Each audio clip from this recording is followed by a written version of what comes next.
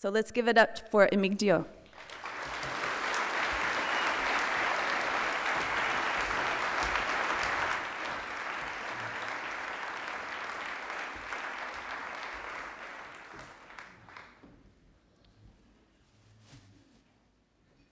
But actually, it's an honor to be here sharing with you all this conversation, because in my tradition, before we can start any type of the activity, we say, or we have to ask him permission to the Creator and the Spirits, because thanks to them, we have this land, thanks to them, we have the water, thanks to them, we have the air while we're breathing. But actually, we say, tupa kapita macha, anti huyu punta amita, anti suyu, conti suyu, chincha suyu, colla suyu, tata inti, mamaquilla, hup anta, istu fija la tupi, anta mamita pachamama, huliti hanti, istu inti halyata, istu intu hapa, atu. Ipota.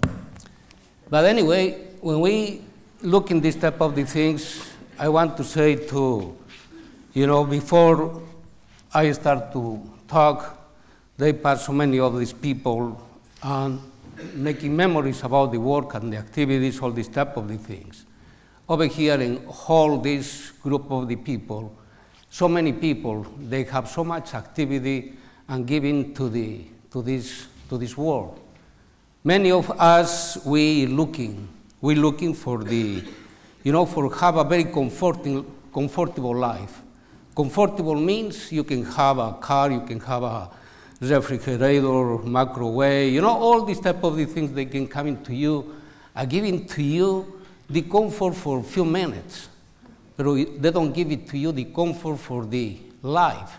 When we're talking about farming, farming actually is the activity they can give it to you, happiness. Happiness, because we say in the Quechua ways,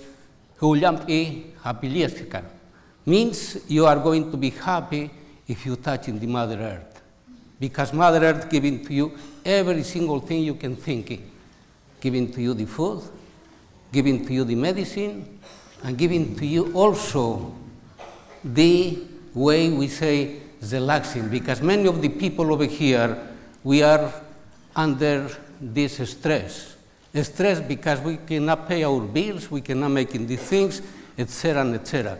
I have to go so fast because I have only 20 minutes to give it to you all what I bring to you to show you what we're doing in the Pueblo of Tesuque. Actually, thank you very much to the spirit of this. I bring this like when you go and see your girlfriend or your friend, you take very nice flowers. But I bring to you what actually bring to me to this country. Maybe 40 years back, you didn't know this wonderful plant, okay? I take care from Tesuque because we harvest this guy, I type very well, etc., etc. Don't look in the same as gold, because the European people, when they come into America, they come and looking for gold and silver. And that's the way, actually, they kill into the indigenous people for take all these type of the things. Anyway, over here, if you look, this guy, what he's taking out from these bags, but you can look it up and you are going to see what's in this. I wrap it up very well, all these branch, all these type of the things. If you know this plant, probably you can tell me what is this, okay? When somebody knows this plant? That's quinoa, actually, okay? Thanks to this plant, I come to this country 40 years back. I come to do my studies in Colorado University in quinoa, okay? Testing first because quinoa in my country was called indigenous food, because only the indigenous people, they can eat quinoa. But now, in these times, indigenous people, we cannot eat quinoa. Why? Because America, Japan, Germany, they asking to grow quinoa, okay? More quinoa, more quinoa. The price we pay over here, $3 or $4 a pound, in my country is not able for the indigenous people, they pay this price, okay? But anyway, when I come over here, I bring more or less 250 different varieties of the quinoa to testing in different environments, the response of the quinoa to this environment, because it's much better to grow over here than bring quinoa from other place. Anyway, this is why I want to introduce you the spirit of this plant. Thanks to her, I come to this country, okay? Anyway.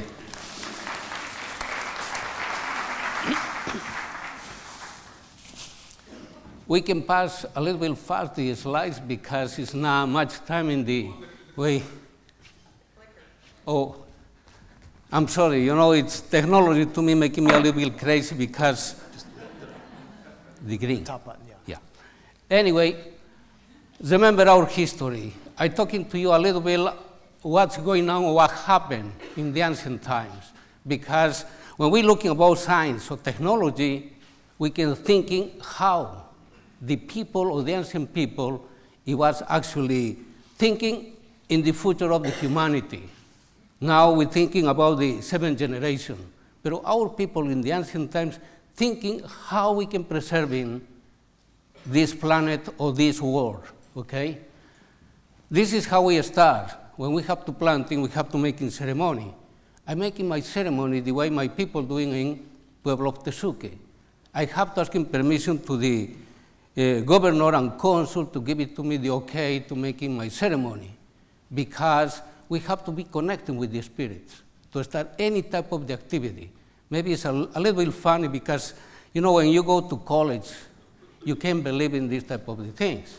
Because we believe, indigenous people, we have a lot of belief in the power of the spirits. Because the spirits, they give it to you wherever you asking them. If you are connecting with them, how you can connecting with them, I don't know.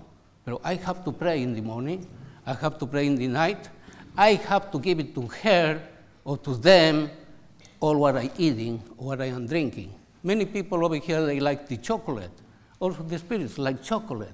I have to give some chocolate to them too, okay?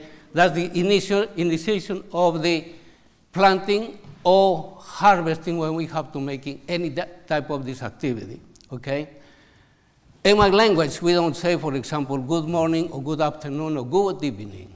We say, amasua, amaluya, amakela. Means don't be lazy, don't lie, don't steal. And the answer is this, rampis kikillantach, you be the same, okay? That was the way we greeting in the morning, in the night, or any time we can see your friend. Many of you probably they travel to Peru, Bolivia, and we see over here these terrazas. Actually, for the Inca people, this was like a climatological observatory. From the top to the bottom part, we have from the highlands to the low elevation. Different type of the crops bring from different places, planting and checking which one is good and what elevation.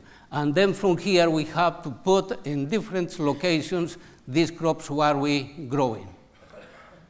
Here, I show to you one of my people, the way they collecting seeds and exchanging seeds, or if they don't exchanging seeds, they selling seeds in the market. We are still doing this activity in my country, Bolivia, Peru, Ecuador, part of the Colombia. Well, I will talk a little bit about the knowing our traditional seeds and plants. I mentioned to you, for example, quinoa. Potatoes was very, you know, many people thinking potatoes is coming from Ireland, but potatoes come from South America. In this moment, I want to say, for example, indigenous people, they don't give in to the world the gold or the silver. The indigenous people give to the world what we're eating, the food, the most precious or the most valuable thing for life, okay? Here, I can show you so many different types of the indigenous crops. It's quinoa, kiwicha, it's the name of the amaranth for the indigenous people, okay? That's the indigenous language, it is kiwicha in Quechua. In the ancient times, the Azteca people, they have the amaranth, one of the staple crops. But right now, for example, you are not going to find amaranth in Mexico. You are going to find in small, like a cookies, or they call alegría, okay? When we talk about, for example, all these type of the things, the quinoa or quinoa or amaranth, you can begin to thinking how valuable and how nutritious is this crop, okay? But we try to impose to the indigenous people, for example, wheat. Wheat was not originally from Central, South, or North America. It was corn, and then all these other grants were I showing to you, okay? And in the meantime, you can find, or you find these crops very high price. We cannot be accessible to the indigenous people, okay? Here I show you too the quinoa, but actually we have, for example, in some places, one of the very important things is, this is dry land crop. But now we're trying to increase the yield in base of the different type of the technological aspects. More irrigation, we have to dig in for water, we have to look in for all that other type of the aspects, we have to buy fertilizer, you know, all these type of the things they can come in to bring to you dependable, the indigenous people in the way they have to grow his own crops, okay? That's the quinoa dry land, okay? Very high in proteins, very good balance of the amino acids, any of these type of the things you can thinking, how these people with no labs, they have the ability to making and selecting this type of the crops. Sometimes we're thinking, you know, that's one of the things we concentrate and realize, you know, in our collection in the seed bank in Pueblo of Tesuque. Probably our ancestors, for thousands of the years, they making all what we learning in college. To have your title of the master's degree or your PhD, when these guys, they're making already, for thousands of the years, selection of the crops for different type of the things, okay? Or nutritious or medicinal things. Don't think quinoa is only nutritional grain, also has medicinal properties. I'm not going to talk in detail about this type of the things because they said to me, you have to talk to only for 20 minutes, okay? But in other opportunity, we are going to have a chance to exchange more this type of the knowledge or experience with you, okay? Here is the head of what? Amaranth. Amaranth, very similar to the quinoa. Different families, different species, etc. Okay? Here we have different type of the crops, okay? Some squash, all this type of the things. Also coming from the indigenous land or indigenous selections, okay? Corns, we know corn is coming from North, Central, and South America.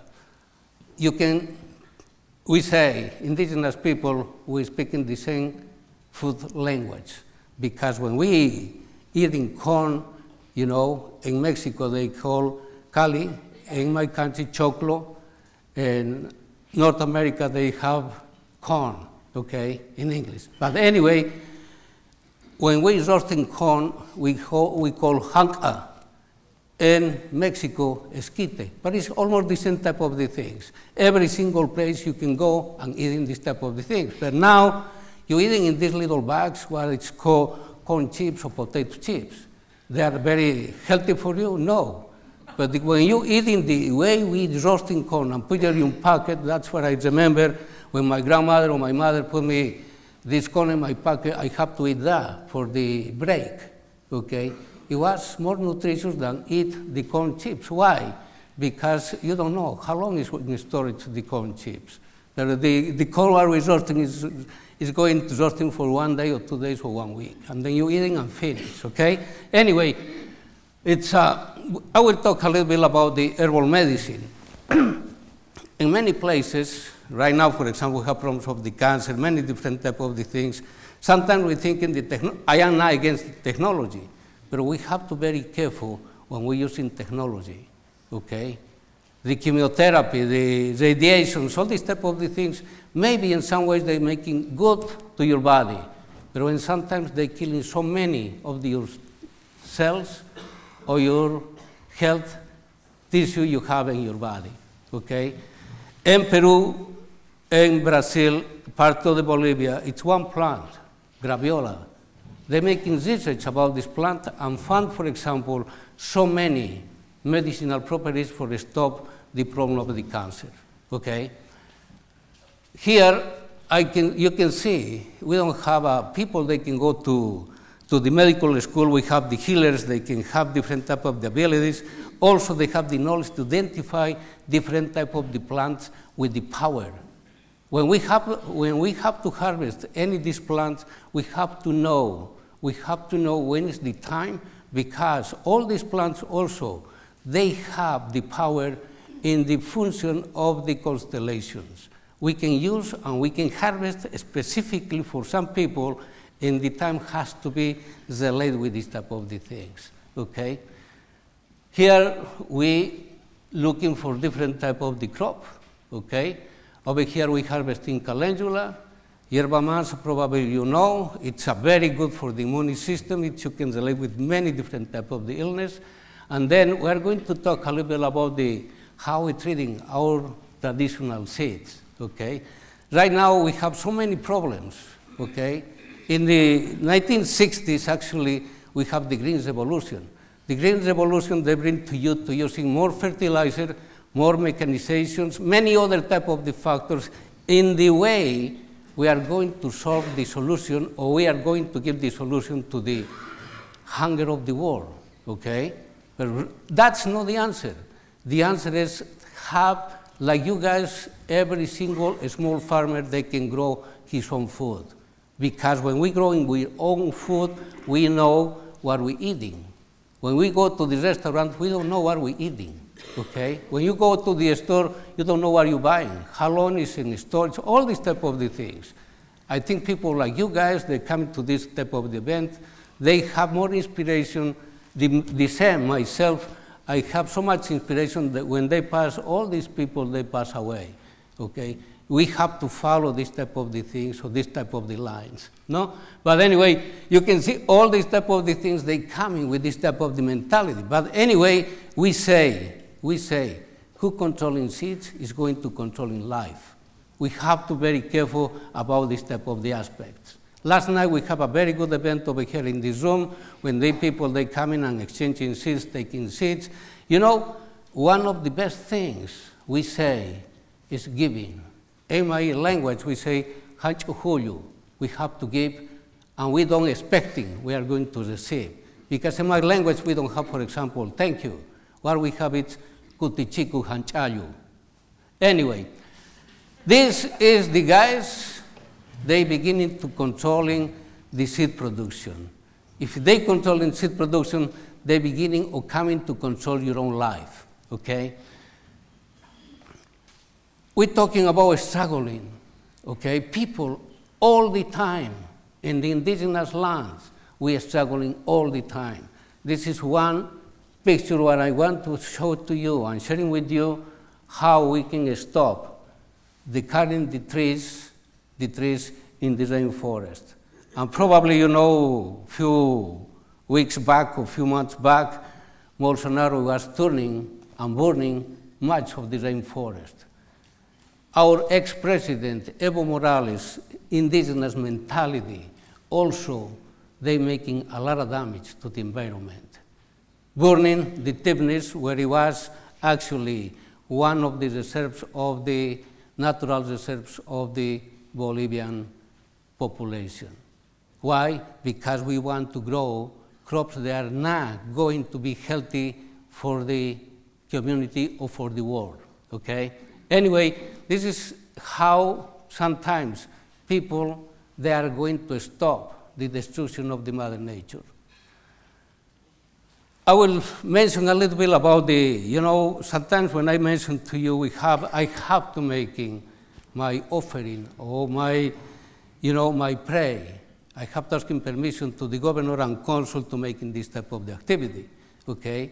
Because the Pueblo people, they have his own ways. Still making dance, still doing different type of the activities. Sometimes nobody they can go in to the Pueblo, nobody they can come in out. However, I work in the Pueblo of Tesuque. Some days I cannot go in because they have his private things, okay?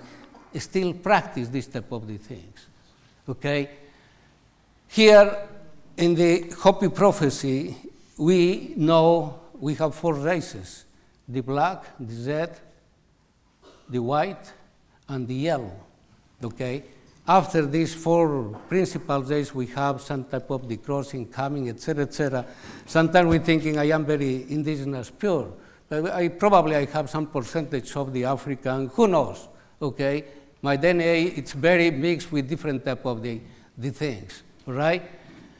Here I have in Tesuque Pueblo, we are very lucky because we have the visit of the 13 grandmothers to blessing the fields and making things in the Pueblo of the Tesuque, okay? Here we are actually doing a ceremony to start the building of the seed storage, okay?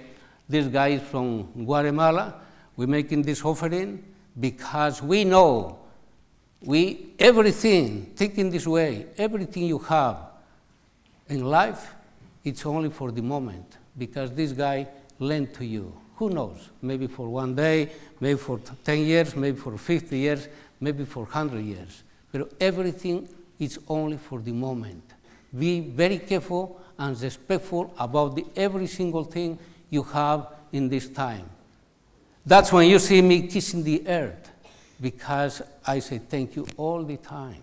That's the way we are related with the spirits of the Mother Nature, okay? Here, it's one ceremony of the people in Mexico. They're making the ceremony for the corn and giving the thank you for have the corn or have the food in these times, okay? They singing, they praying, all this type of the things. Traditional farming, but actually when we talk about traditional farming, I can say myself, this is the technique, or this is the way. For thousands of the years, people practice and making survival and keeping in this type of the situation, okay? Hopis, for thousands of the years, dry land, no irrigation. And you see this corn, it's no more than 3 feet to 4 feet tall, okay? And the size of the corn or the ears, it's very good, comparable size, what we call the hybrids. Do you imagine how much money you have to expend in making hybrids? How much money you have to expend in making the GMOs? And these people, for thousands of the years, they're looking for the conditions they can preserve your life and preserving your healthiness, okay? Beans, dry land, no irrigation, zero irrigation. Descend the quinoa coming, for example, from the dry land. Can you imagine they have to dig in the soil and planting until you find the moisture and find, for example, the response and the crops they have. And they have actually very good yield and very good products for the end of the season, okay? Here, it's another very interesting. We're talking right now, for example, about the geothermal technology.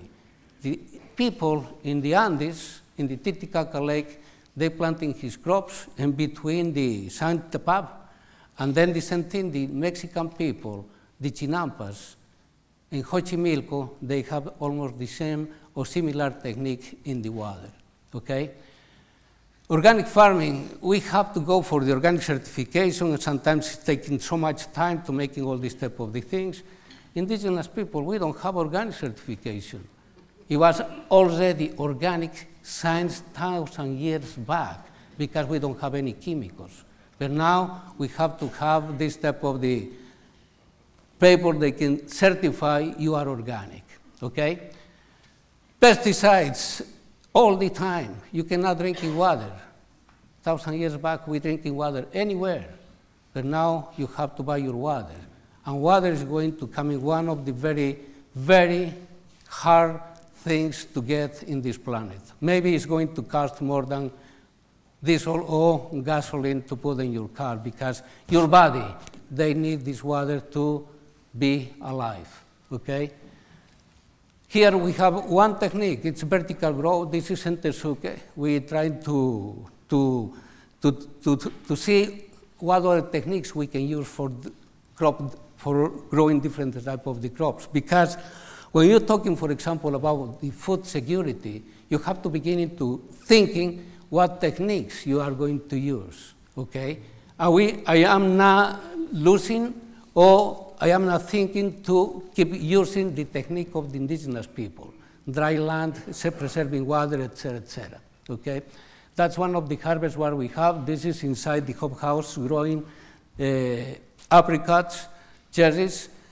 Last year, thanks to the Creator and the spirits, we have actually a very successful year, because we're growing more or less than 5,000 pounds of the apples, cherries, and other type of the things.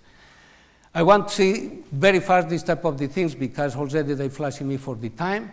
And then we have over here different type of the crops. It's harvesting different type of the things, the hop house, okay? And then I would like to show to you the construction of the seed bank. I will closing with this type of the conversation with you, because they're flashing me, and they are probably going to charge me $500 for taking more overtime. We're using the tire bells of the cars, okay? Each of these bells actually weight 1 or 1.5 tons, okay? This was the basement where we're building the seed bank, okay? Over here we have people. I have people from Santa Cruz University of Cia. They coming to do some work with us in the Pueblo. They are actually making the last plastering, okay? We are using all local and recycled materials in this building. Okay, over here is almost part of the construction of the seed bank. Over here is already the upper area. And then over here, you can see that's the design of the water snake, because they have a lot of recognition for the water snake, because we say this is the way the water is coming. And we're making ceremony special for the water snake in the Pueblo of Tesuque. Sustainable energy, I will pass very fast. We have solar energy. And then over here in this other side, you can see we're harvesting water, okay? It's solar dryer. And that's actually, you can see the 2 barrels of the almost very close to 5,000 gallons we storage water, all collecting from the snow and the raining. And then this is the other part of the hop houses, or the geothermal technology we're using in the Pueblo of Tesuque.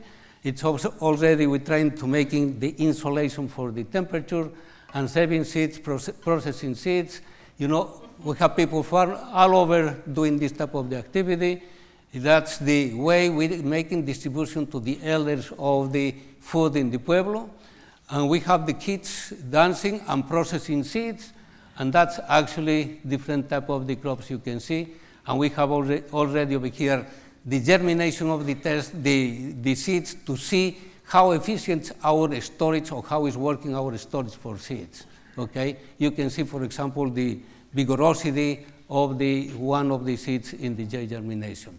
I want to say thank you very much to you for this time. And next question, thank you.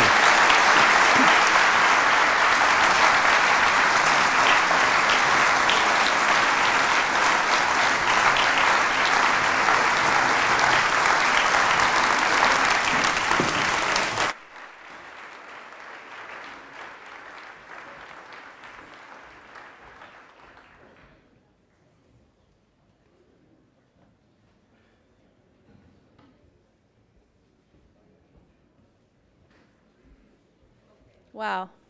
Thank you, Emigdio. So our second beyond successful farmer that I have the privilege to introduce, it's actually the Burroughs family, and Rosie will be representing Ward and her family. Ward and Rosie Burroughs, together with their children, are part of a family legacy of farming spanning over a century. The Burroughs family own and operate farms in California's San Joaquin Valley and southeastern Oregon.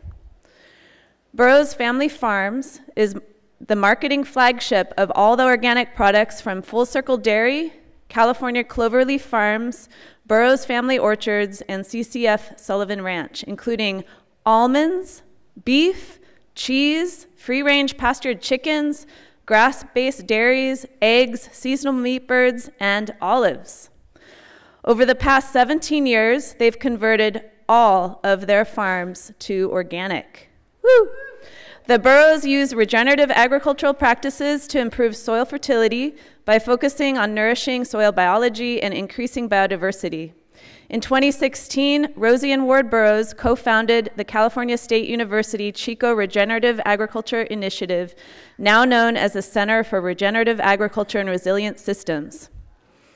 I had a chance to speak with Rosie on the phone and asked her, "What advice do you have for us today?" She said, "Farm with one goal of following the golden rule. Treat other people the way you would want to be treated, and farm with all the love you have in your heart." Rosie resonates with the words mother, nurturer, healer, provider, and protector. Let's all welcome Rosie.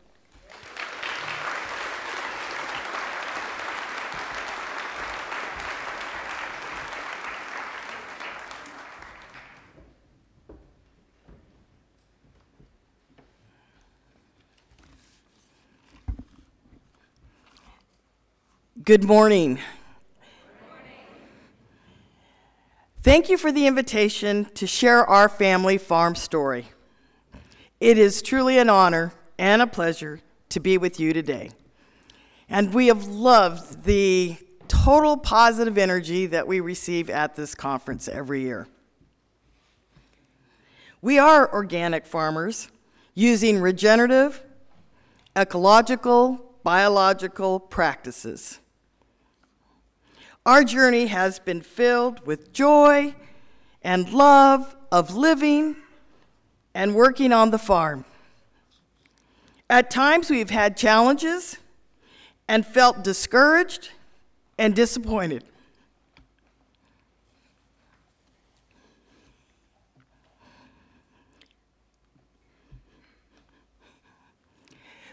We are sharing our story today to offer hope, encouragement, support, and connection, while holding positive intentions of being the change that is needed to save our planet, the broken food system, and we are all called to be part of this solution. We are stewards of the land. It is spiritual. It is sacred. It is our responsibility to nourish, protect, and preserve the land we have been entrusted with. Farming for us is about working with nature. Okay, thank you. Is with working with nature to enhance the soil biology, manage the resources of plants and animals, to ensure the highest and best use of land for all life. We are all connected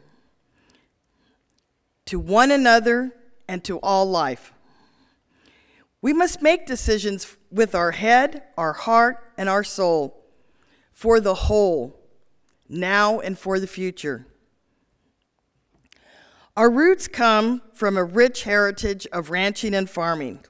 My parents were from New Mexico with Spanish Basque, Native American, Irish, Mexican, and French descent. My love of nature and horses set me on my path to Cal Poly San Luis Obispo, where I met and married my husband, Ward. Ward's farm family history in California starts with his grandfather, Benjamin, in 1894.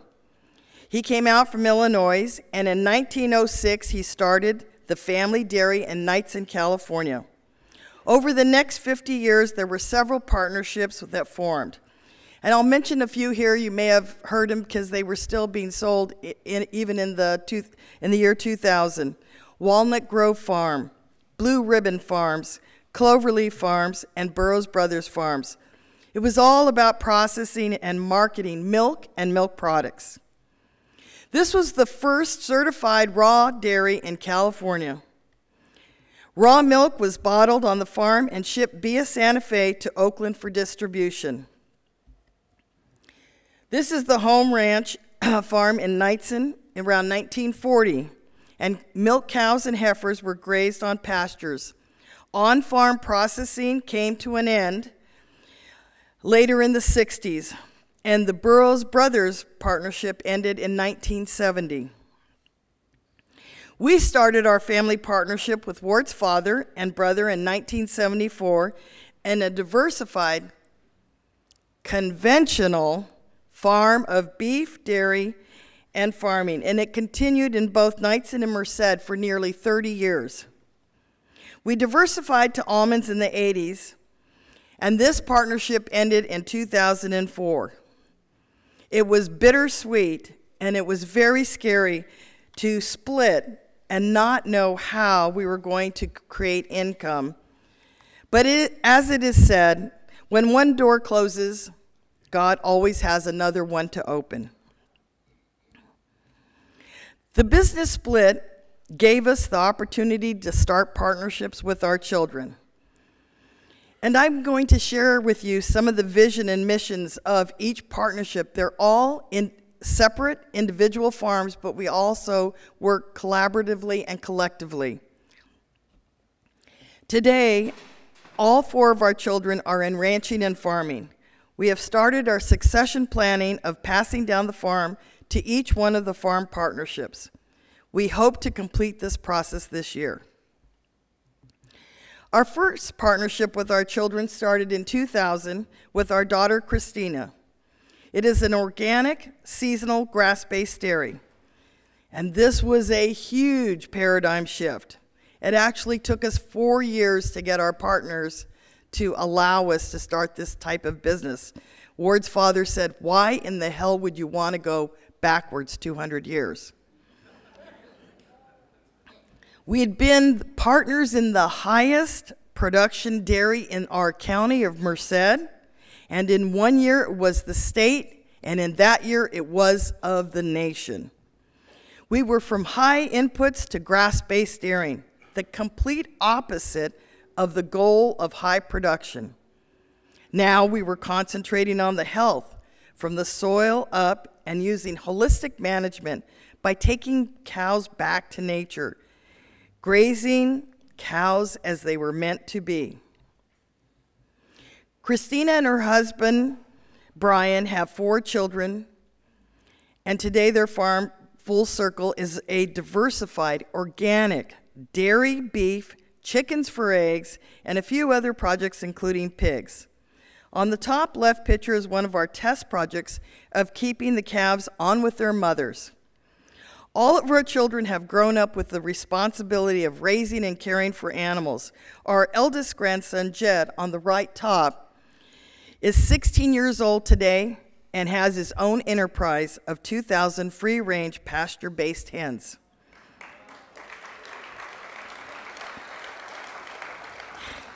Full Circle Dairy Mission. I wanted to share this, and I'm not going to read all of each individual farm mission, but it tells you a lot of what our goals and aspirations are as a family farm. That the entire Full Circle Dairy, the whole dairy team, might be instrumental in the production of wholesome, organic, grass-based food products, raise our children in a nurturing and enriching environment, give back to our community through education and involvement, glorify God in all we do, especially as stewards of His land, and at the beginning and end of each day, we take time to celebrate and appreciate the gifts we've received.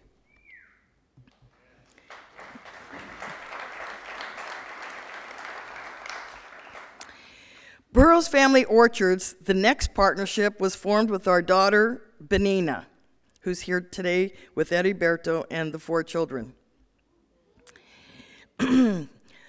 Burroughs Family Orchards has diversified to all organic almonds, olives, meat birds, and eggs.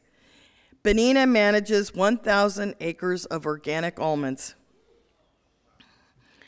Our daughter, Benina, I love this picture, has been the force that has been the foundation to support, encourage, and help all our farms transition to organic.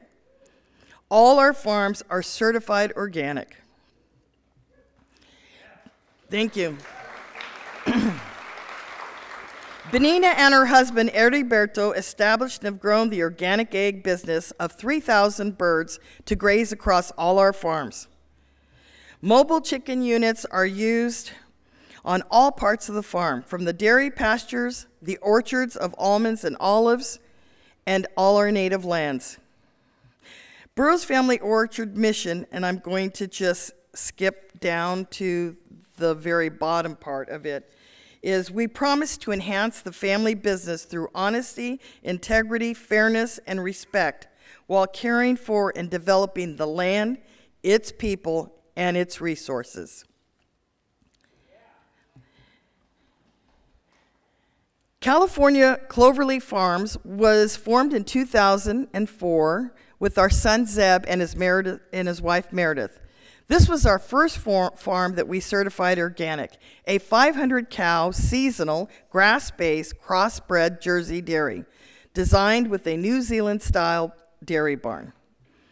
Our first introduction to holistic management, intensive grazing, was from Stan Parsons, Alan Savory, and Dave Pratt in Ranching for Profit over 40 years ago. Our beef experience then was implemented to our dairy designs. The symbiotic relationship between cattle, grass, and land utilizes open space and for improving and protecting our invaluable watersheds. Both of our dairies are designed New Zealand style, both in the milking barn and calf rearing. Calves are raised in groups of 12 to 15 and run in paddocks, learning to graze from an early age. Our heifers are our future. For us, we concentrate on good nutrition. We use no milk replacer.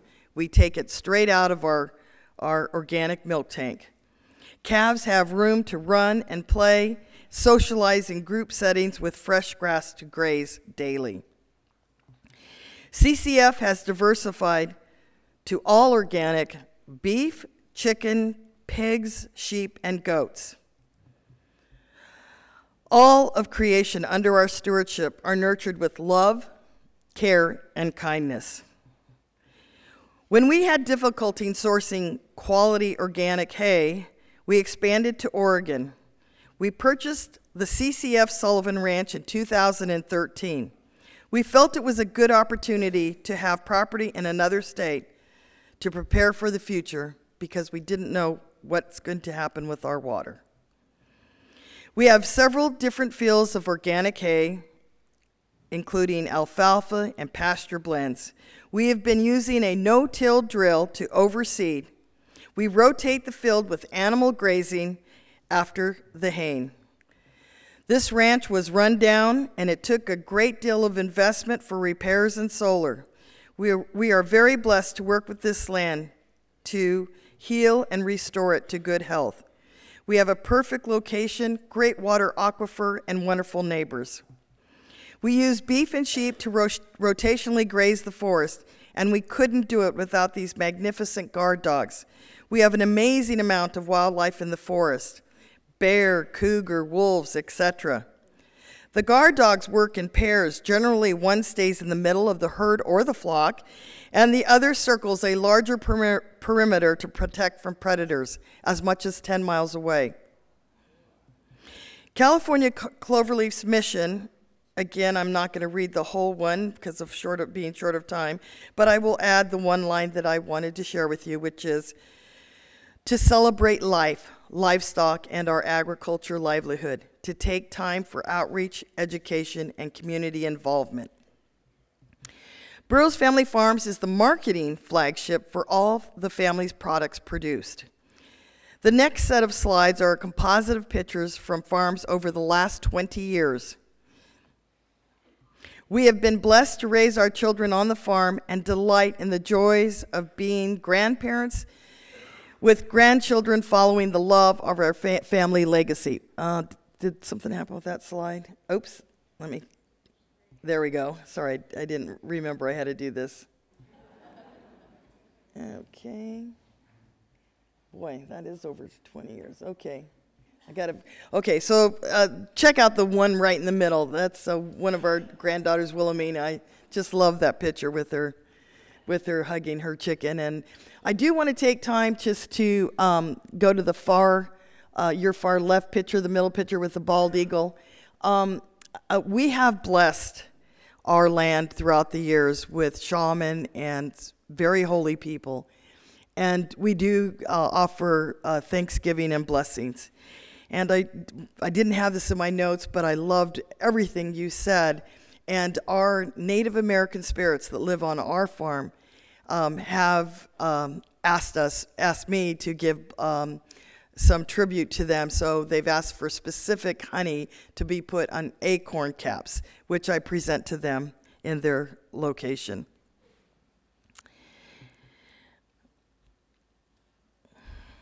I love our almond butter, our organic soaps. Because we did have to cut our time short, I'm just really going to fly through these. Oh, let me go back to this one. This is an important part that I have to say. We stopped marketing our Burroughs family farmers milk products in this last winter of 2019. I mentioned a broken food system earlier.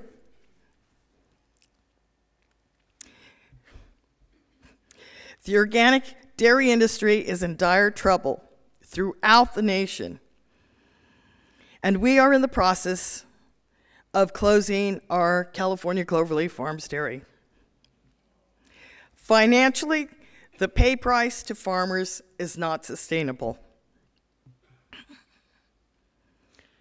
We've been involved in research projects for over 50 years, and one of the most recent ones was mentioned to you in another plenary speaker with Dr. Jonathan Lundgren. And the preliminary results are astonishing of comparing regenerative farm practices to conventional farm practices.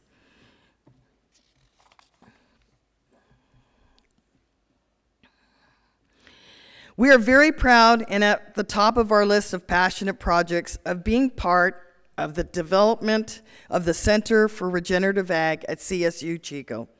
The center is a full spectrum of education from soil to shelves, a beacon of light globally for shining the light on best practices for regenerative ag, including research, demonstrations, and farmer-to-farmer education. Our family for 55 years consecutively hosted students from Japan and Brazil and a few other countries that started after World War II with the Farm Bureau. We were no longer able to continue this program due to loss of housing to host students, and students generally stayed with us for a year to a year and a half at a time. And there are 3 farms in Japan named after our farm. I'd love to tell you more. This is a field of young almond trees, and every other row is planted with a different mix of cover crops. This was the first slow food journey held outside of Rome in 2008 in San Francisco. And our farm was one of the host farms. And the speakers for this event were Joel Salatin and Jerry Brunetti, titled All Flesh is Grass. We are grateful to all our mentors and healers, including EcoFarm and CalCan. These programs have helped us along our journey. I love the cinematography of Deborah Coons Garcia and her documentary, Symphony of the Soil. We have hosted farm tours on the farm since the early 1900s. I have some little buttons and all kinds of old stuff from the early days of farm tours.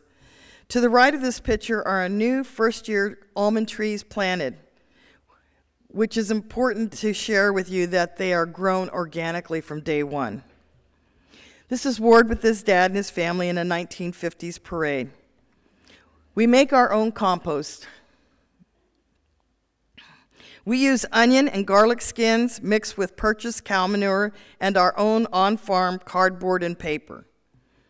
Ward calls his compost, I gotta go one more. Oh, I didn't move fast enough. Black gold.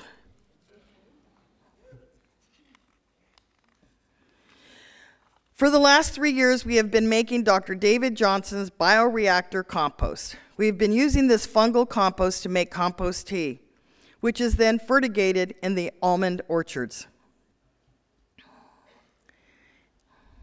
We use cover crops on all our orchards and farm ground. Planting a diversity of cover crops is one of the 5 regenerative ag practices that help regenerate the life of the soil.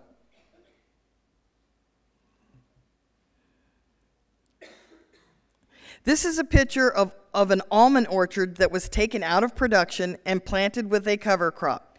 Here, the cows are brought in to graze.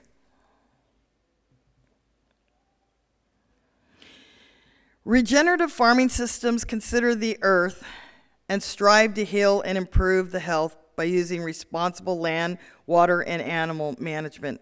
And as it was said earlier throughout this conference, we don't have all the answers, but we need to strive to continue to work on it. Our whole almond orchard recycling is a new practice. We grind the trees and spread back to promote organic matter for soil fertility and water retention. The last 3 plantings of almond trees are being developed with a longer tree trunk for catch bask harvesting. This will change the industry and make it easier for farmers to use cover crops and deal with that during harvest. This will also greatly help with the air quality. Yeah. Managing our grasslands, thank you. Managing our grasslands correctly is the key to the future of our water supply. As part of one of the 5 practices for regenerative ag, we are experimenting during the spring using our animals to graze in the orchards. These are dairy heifers. These are sheep in the almond orchard, sheep in the solar sites. We graze chickens on all of our farms, through the dairy pastures, in the almond and olive trees, and in our solar sites. Here, Heriberto with his son Ward, with early morning fog, and I love the little picture on the corner with the guard dog with the chickens. Working lands and hedgerows. Our farms were part of a research project with the Nature Conservancy from Merced County, and these maps were created to show cover cropping, hedgerows, and riparian restoration. We plant a diversity of plants for the cover crops in new orchards with a no-till in the fall, and a no-till planting in the pastures twice a year for summer and fall feed. We have planted miles of hedgerows across all farms, between borders, between blocks of trees, along the roads, and in orchards.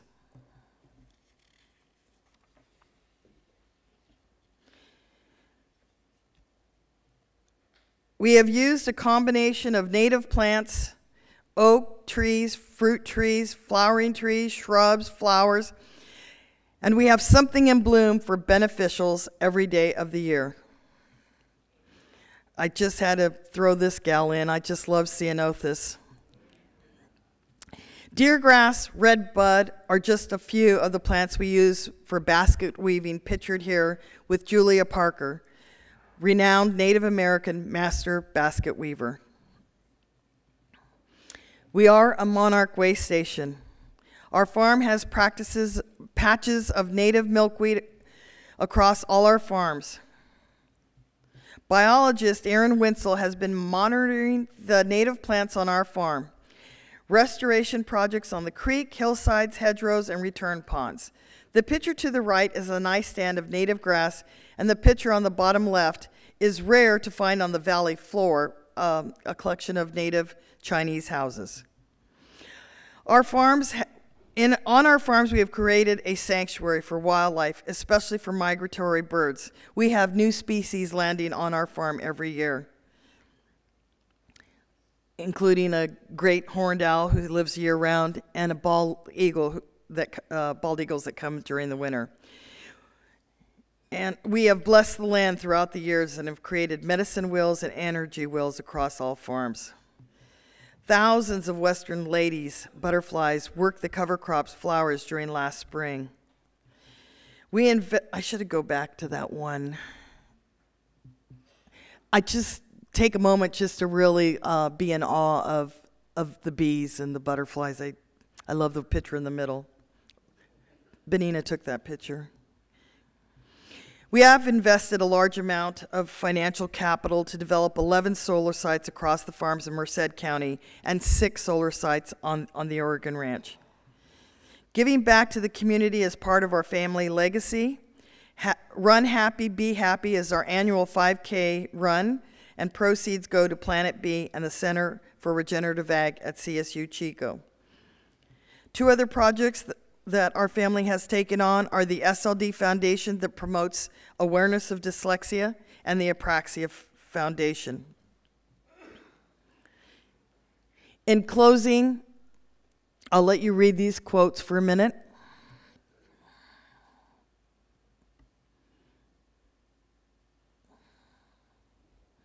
And I'm not sure if everyone could read in the back, so that wasn't fair of me to do that. It is the soil that nourishes and provides for the whole of nature, and the whole of creation depends on its soil, which is the ultimate foundation of our existence. And a nation that destroys itself, that destroys its soil, destroys itself. As we come now to winding down to this close, healthy soil sequesters carbon. Creating health can save the planet. It takes an open mind, an open heart, and the courage to take the risk to change your paradigm of farming. Our families' farms are designed and operated with simplicity, using nature as God intended, concentrating on the environmental, economical, sustainability for our land, our cattle, and ourselves. Our stewardship of the land starts first with organic regenerative practices which protect, preserve, and enhance the health of all life on our farms, starting with the microbes in the soil to the birds in the sky, including air and water. All are interconnected, all are interrelated.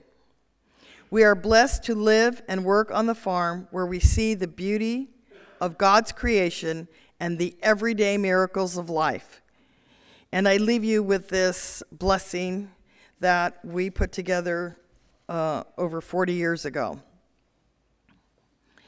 May the water in the creeks you cross run clear and cold. The mountains you climb be blanketed with snow, and the meadows you reach be covered with green grass. Thank you.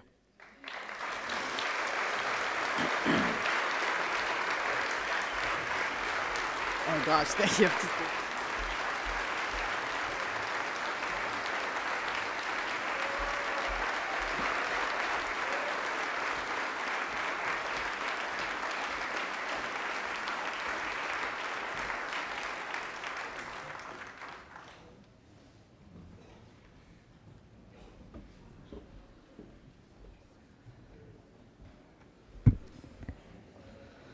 Okay, that brought me to tears. Thank you. Y'all are awesome. All right, I'd like to introduce our final Beyond Successful Farmer for this morning, Scott Park from Park Farming Organics in Meridian, California. Scott Park and his family farm 1,700 organic acres in the Sacramento Valley.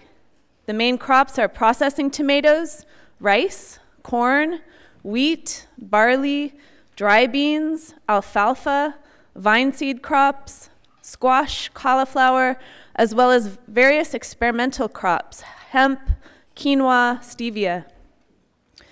Scott started his farming career in 1974 as a first-generation farmer with a political theory degree. Some of the best kinds of farmers. The first 11 years were spent cloning what neighbors did, but observing the decline in soil quality along with increased chemical and fertilizer inputs led Park to begin shifting his focus from conventional solutions to natural inputs in 1986.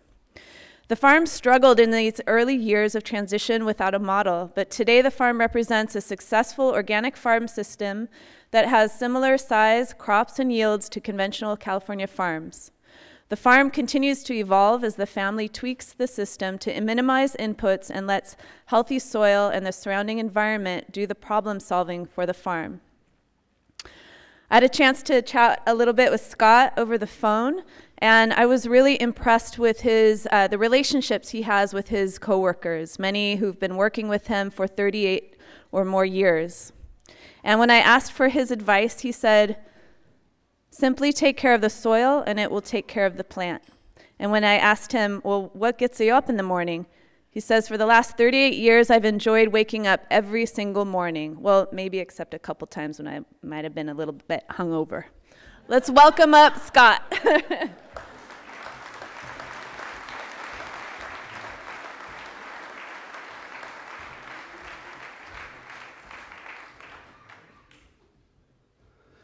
Good morning. Thank you for having me speak. I don't feel like a successful farmer, but if you want to give me that credit, I'll take it. I'm not proud. So I guess the validity of my presentation is maybe a ray of hope that there's a better way to farm in California and the United States and the world. That the system, we've stumbled into this system, that the way we're farming, so this is going to be a pretty practical presentation, but the heart of it is I think everybody in this room knows the agriculture's gone in the wrong way and it's continuing to go in the wrong way. So that's why I use the term there, a normal California farm farmed abnormally, is that our farm is basically like a lot of large California farms. We grow crops like a lot of California farmers do. The difference is that we've evolved in this system that soil health is the boss, and soil health defines the way we farm and what we do. And so I'm going to touch on super quick, because we are running behind, why the farm changed, and then I'm going to spend time, again, this is on the practical side, what are we doing that makes it work? What are our inputs? And then quickly I'll hit on results and move on. Okay. Let's see, is this working? Do I sound okay? Okay, good. Okay, so yeah, this is our farm team. We're just a simple sole proprietorship. It's just myself, my son, Brian, my wife, Ula. So we're it, along with a really good crew, a lot of really good people that we work with. But right now, as time marches on for me, Brian is pretty much taken over the farm. I'm somewhat of a scout or a consultant if he wants to listen to me, but he usually does, just because he knows how many times I've screwed up, and he doesn't want to do the same that I did. Okay. So thanks to Apocalypse Now, this was our farm model when we first started in 1974. Okay. When I started farming, I had absolutely no idea about farming at all. I had actually been working on the farm in college, but it was just bucking bales, moving stray hay and alfalfa. And the person I was working for, when I graduated from college, and I actually started doing some graduate work in philosophy, but I was pretty burnt out on the whole college scene. So he asked me to go into partnerships growing, this was 1974. Why don't you grow processing tomatoes with me? And I know you don't have any money. I'll give you 20% of the net and all the beer and peanut butter sandwiches you need to make it through the season. What a deal. Immediate agreement. So that's how I got going. And so I'm not going to spend because we're time. But in 1985, so I've been farming for 11 years, and I started finally figuring out that this is really a bad system that's in. It's like the ground was getting harder. I was using bigger equipment, bigger rippers, trying to loosen up the ground. It was basically managing boulders and crushing them down, trying to make it into a seed bed. And so I got on this field, and the ground worked beautifully, and it wasn't a field I'd farmed before, but the farmers that were farming it, I reflected on how they were doing and what they were doing, and their approach was way different. Super mellow, very light equipment, good rotation, thoughtful timing on when they worked it, and we're, in my world of just chemical and tillage power overwhelming anything you didn't like, these people are getting really good results with a sense of touch, okay, instead of a sense of human power blowing through it. So times moved on, and I started transitioning ground. I started going organic, and basically by 1995 till now, it's just been this constant process of serendipitous results, meaning I wish when I started on this, just so I think I'm smart, but I know better, that I knew what I was doing or where I was going to go. All I knew is where we didn't want to go, okay?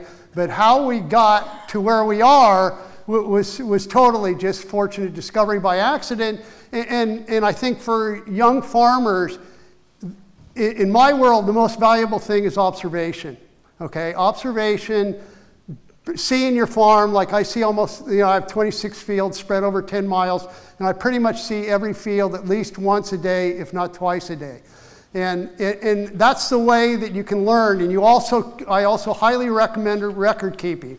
Like I have, I'm going into my 47th year, and I've recorded every day, every operation done in every field. Okay, and so it's really handy. Even I find myself sometimes 5 and 10 years later, I'm going back as something flashes in my mind. Why did this do this? Why was this? And it really helps you make solid decisions, because in farming, there's so many variables. And how do you draw an intelligent conclusion? And the other value of that is we constantly have trials going. Okay, so right now I would say we probably have 15 different trials going. And it's just that comparative value that because of all the variables, it's hard to say, yes, we're on to something, okay? But you can say that if you're doing trials and you're saying things side by side. But the other thing in here is, of course, no roadmap, but there on the bottom, without realizing it, that's the heart of it. We didn't know it. All we knew was that we had to solve problems before they happened. But there's better organic insecticides and fungicides now than there was in this time period. So I think like Marone, they're the biocontrols and stuff. I don't use them, but I hear that they're better. But back in this earlier time frame, it was glorified water. Okay, so you could just spray until you're purple in the face, an organic insecticide, and it didn't do anything. And so we realized, don't put ourselves in that situation. And so this is what drives the farm, okay? The farm is go with the flow of nature. Solve problems before they happen, but without knowing it, the way we found to solve problems before they happen is just respect soil, take care of it, build it up, don't abuse it, and then let it do all the problem solving, okay? So we're gonna sprint through here. So my 7-year-old grandson put this together for me, okay? Wow. So, not really. But, so this is the crux of the farm. And I talked to groups from, mostly it's the University of California at Davis, of classes, and I kept on trying to figure out, I got to give some order to these talks I'm giving, because the kids or students are used to order. So this is what I came up with, and as these are, the bottom is the inputs, okay? So for our farm system, we respect, and I call it the 9 C's, and the 9 C's are driven by cover crops, crop rotation, and conservation tillage. Those are the 3 keys.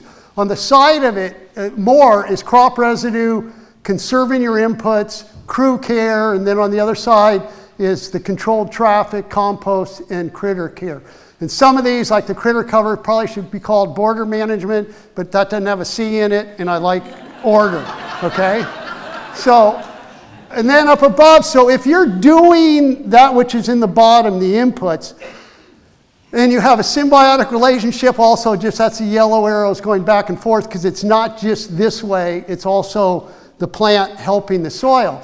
But if you do this, then you get your plant health, okay? And that's the core then of all the benefits. By the plant health going, now your yields are solid, your quality is probably, I think, the biggest impact of what we're doing. Yes, I do need profit. I can't take care of the environment. I can't take care of my crew if I'm not making money.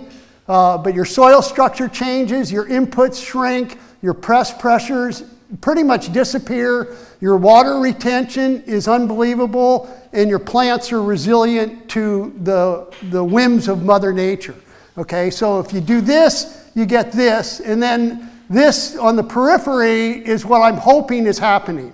But again, I can't quantify it, but I think it's a goal that all farmers should have. And I do say this to some groups but I'm really careful with the conventional farmers, but like I feel of our 26 fields, every field gets better every year. Okay, so if every farmer had it where every field's getting better every year, that's going to be a really positive for both their pocketbook, the planet, and people. So cover crops, we shoot for having life 365 days a year. Like right now on the 1,700 some acres, every field's green. Okay, some of it's 200 acres of it's alfalfa, the rest of it's cover crops. Over time, we put 10 to 15 tons of biomass in the ground of every acre every year, and that's a combination of crop residue, compost, and cover crops. But the whole idea is the system never goes to sleep, that we are constantly making the land healthier, particularly under the ground, and then let that do the work for us. So showing you a nightmare, this is this 2019 when we couldn't get on the ground for 5 months. And in our situation, we have to, like if you can imagine on a Monday, we have this condition, and on a Tuesday morning, we're sticking tomato transplants in the ground. Okay, it's definitely a challenge. So some years we get burned from our practices, and we're farming it's a really high scale. Like 2019, we were shooting to deliver 25,000 tons of tomatoes. Okay, and we fell short. It was a rough year, and some of the rough year was because of this. I just want to point out, that tractor is probably close to 8 feet tall, and this is volunteer mustard, totally blowing away. Okay, so I'm going to hit on this. We have a workshop this afternoon, and a lot more of the relationship of timing of cover crops to planting. I'm going to spend time on. So the second C is crop rotation. This is all just common sense. We're mixing it up 100%. We'll go from a grain to a vegetable, back to a cereal, to a legume. The whole time we're mixing it. We want to have plants with a lot of biomass, and we want to have like growing melons for seed. Then we're going, and in between each one of them, we're planting is cover crops in between. So like the wheat comes off, which I'll hit on later, we're coming in and planting a summer cover crop behind it. So the diversity is super good for the ground, but it's also good for the pocketbook as it spreads our risk through a variety of crops. So this is a third C of conservation tillage. This was this year. Again, these are tomato transplants going in. This is what I just referenced to the 7 foot tall biomass. I guarantee there was no field in California for processing tomatoes that had this much biomass. Mostly because everyone else is smarter and they don't get themselves in this position. But we made it. The crop actually, this turned out fine. It didn't turn out quite as well as it should have. The targeted tillage is just like this. It has had no disturbance. Only the strip till to warm the ground up. But other than that, we basically just chopped it, moved some of the biomass out of the way, and planted. Okay. Whereas when we have an opportunity for no-till, we'll do it. Okay. And there's I could do hours on tillage to no-tillage. But when it fits our farm, we'll do it. Like this is rice, where we just chopped it. We're just going in with a no-till drill and drilling. And this was what it looks like a month and a half later. As you can just barely see the rows of vetch coming through. So this is what crop residue in rice looks like. Here's my 7-year-old grandson again setting me straight. Okay, we're like, what are you going to do with all this stuff? And that's what we do. With that stuff, we chop it to this and we come to this. So the fifth C, and I know a lot of you are on a smaller scale, so you're not dealing with GPS and sub 1 inch, but on the scale I'm at, the efficiencies from technology and GPS is wonderful. So this tractor runs, this is your waviness or furrows, okay? So like this is a furrow, this is a bed, furrow, and these are the same furrows from 10 years ago. The tractor's running on the exact same path it ran 10 years ago. So the advantage of that is that approximately only 30% of the ground that we're farming gets pressed down. Okay, so the rest of it, we're letting the soil and the system do.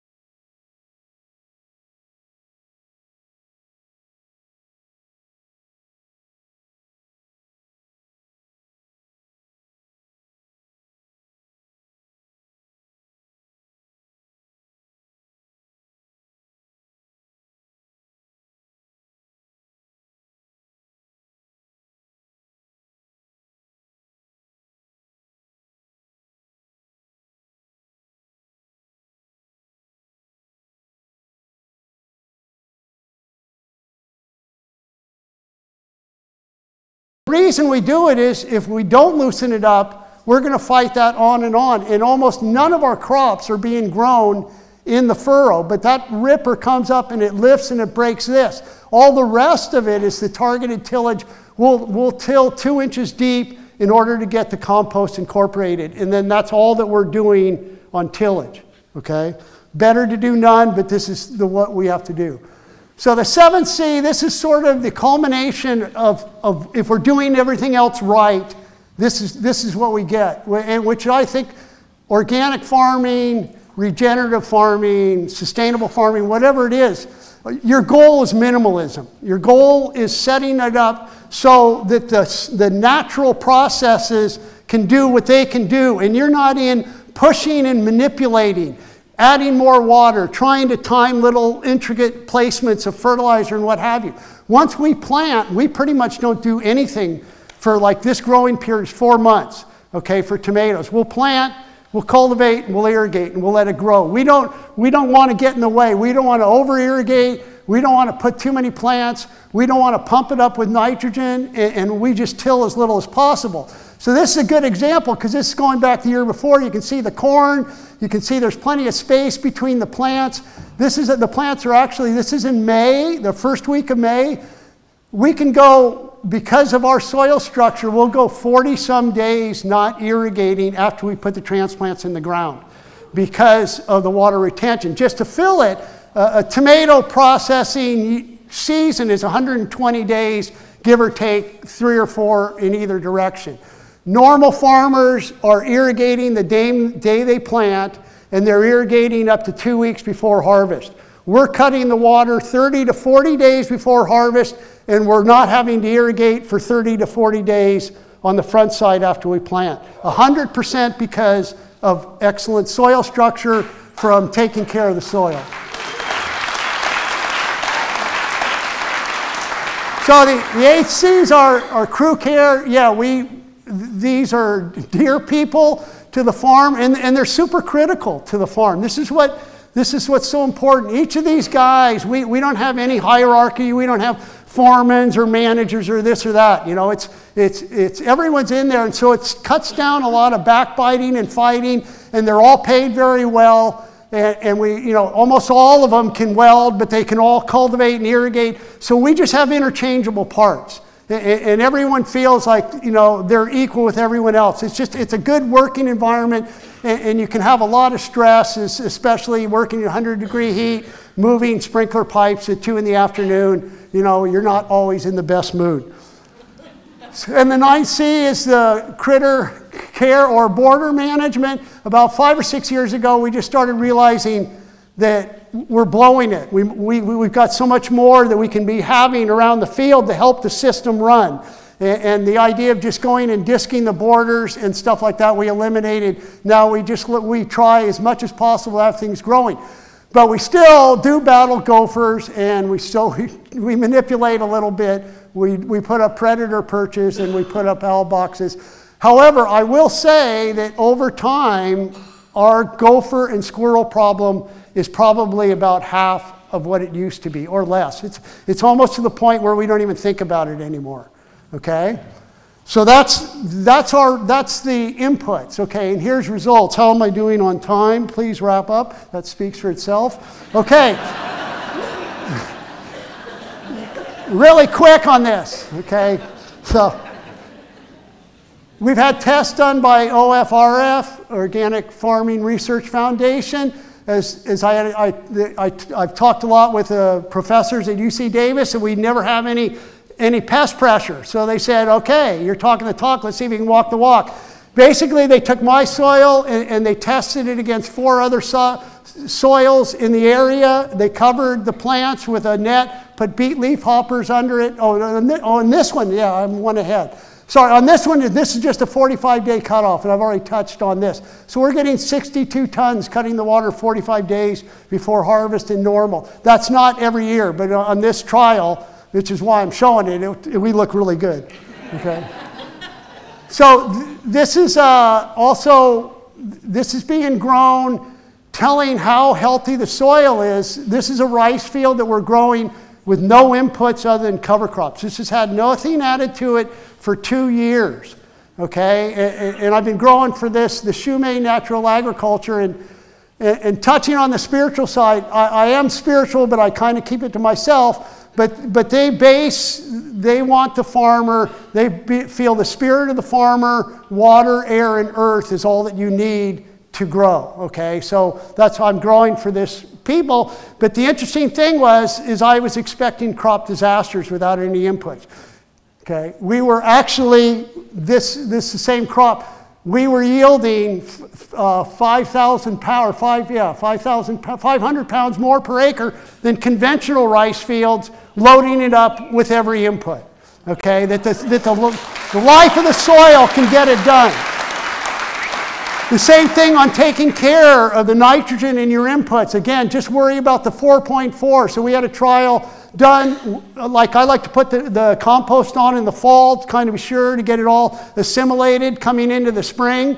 And we have a lot of compost that we're putting down. We don't want to be jammed and running heavy equipment, yada, yada. Okay, so anyway, they tested, this was in 2019, super wet year.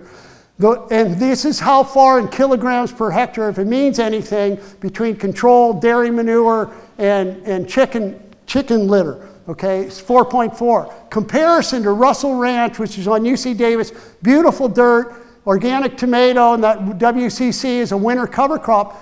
This is it's here, 4.4 to 7.2. Almost, what, third more? Then another field, organic field, they're losing. This is how much, it's 15 kilograms. This is how much you're losing down. It's showing how our ground is working as a sponge.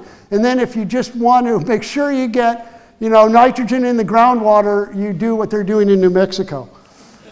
So the same thing I have in 10 years of growing, up to 20 crops a year, this is spread over these 1,700 acres, we have almost zero insect problems. We have fields blow up. We've had like 4 fields that we've lost. We lost one in 2019, but it was 6 acres. So yeah, it goes wrong, but it's for all those fields, for all that's going on, to have that little pressure, it tells you your soil's doing the work. And this is what when I originally referenced. Let the soil solve your problems. Solve the problems before they happen. Take care of the soil, and it's eliminating this whole layers of stuff that you've got to put to it. So anyway, these are insect hits on the plant. This is compared to the rest of them. You can see it just blew them out of the water. So water retention, these are both my fields. The difference is this one I just picked up in the fall. This one had been in my way of farming for 10 years. We got heavy rains. These are 2 fields within a half mile of each other. Both fields were planted to a cover crop. Look at the difference of after an inch of rain. I saw this mess. Bye-bye cover crop. I drove a half mile over to this one. which is the only difference. Same dirt, everything else is just 10 years of taking care of the dirt.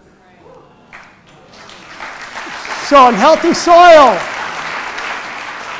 it's just, and this was taken last winter too in super wet conditions.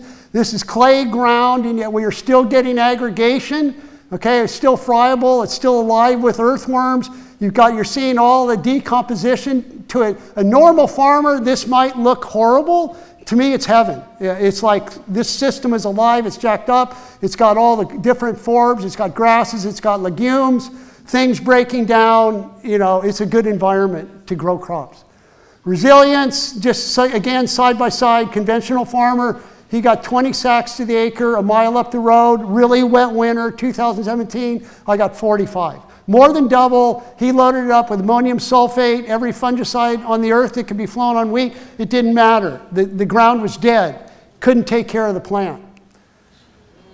There's more and more, as mentioned, wheat, where we just go in and we take the crop off, we chop it, we pre-irrigate it. We do have good water in Northern California, so it's a luxury. I'm glad, thankful that we have it, that we can do it. Where down south, it's harder, where you don't have as much water. But for us, it really helps, because now this is the goats and the summer cover crop. That's our tillage. That's working the ground deep. That's loosening it up, plus all the advantages of the animals. Okay? So that's this side of it. We pretty much, I'm out of here. The only thing I do want to mention, this nutrient density. If we want to move the target, if we want to get consumers thinking different, corporations, government, academia, it's always thrown in my face, organic can't feed the world, okay? And my argument to them, then, people don't need to eat as much if they're eating good food, okay? So the nutrient density, if you have academia and you can push it, it will really help what all of us here are trying to accomplish. But really what I'm trying to accomplish for our farm is at some point it's all so mellow, it's all running so smooth that we can just back off and let nature do its thing. Where the power of nature left undisturbed. Thank you very much.